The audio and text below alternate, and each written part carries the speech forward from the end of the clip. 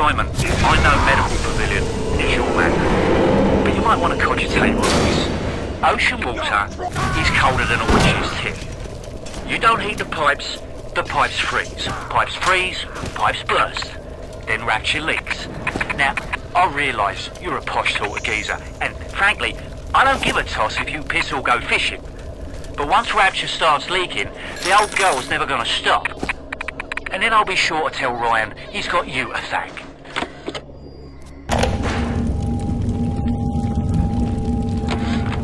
I met Ryan the day me and the lads were installing the bathroom plumbing up in his Posh Park Avenue digs. Oi, says he, what's with all the brass fittings? General contractor had me down for the tin. Well, I says, I suppose it's the contractor then who'll be bailing out your loo once a fortnight, is it?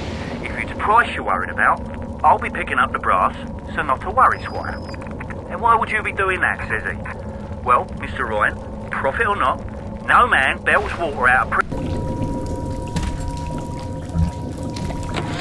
Rapture's changing, but Ryan can't see the wolves in the woods. This Fontaine fellow, he's a crook and a proper tea leaf, but he's got the Adam, and that makes him the governor.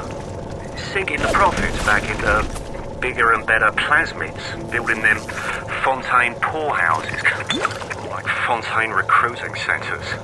Before we know it, bloke's gonna have an army of splicers. We're gonna have ourselves a whole heap of miseries.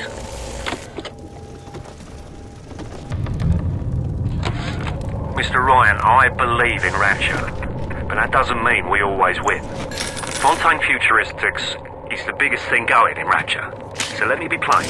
When we arrest that toe-rag Fontaine for his thieving and smuggling, we must make it clear that we won't touch his business interests. We sit on the council because these poor sods trust us, not because God gave us a... Ryan nationalised Fontaine Futuristics. He owns it now, lock, stock and barrel. For the good of the city, he says. He'll break it up in due time, he says. I've resigned from the council and lodged me letter of protest, but that's just pissing in the wind.